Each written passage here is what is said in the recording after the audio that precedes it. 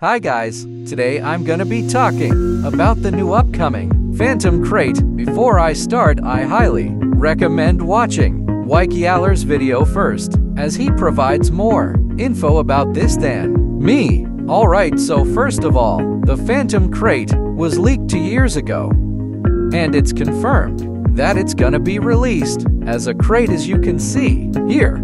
In the Phantom Crate, there will be skins like Engineer, Commander, Phantom Gladiator, Phantom Ranger, Phantom Toxic Gunner, and Phantom Sledger. Although Phantom Toxic Gunner does confuse me because I'm pretty sure nobody uses it anymore.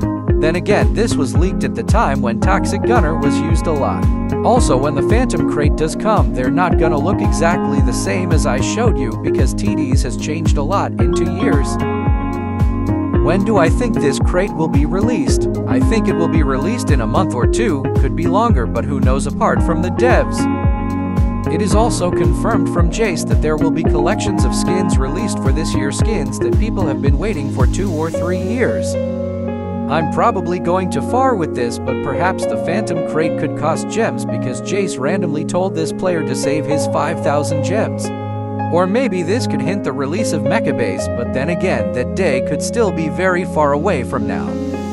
Thanks for watching, and like and subscribe if you want to see more content like this. And I would love to hear your thoughts on all this in the comments. Goodbye.